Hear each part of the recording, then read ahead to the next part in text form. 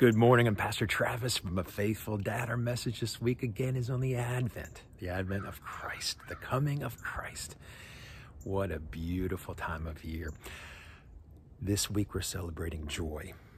And the first point I'm going to make is there is joy in birth.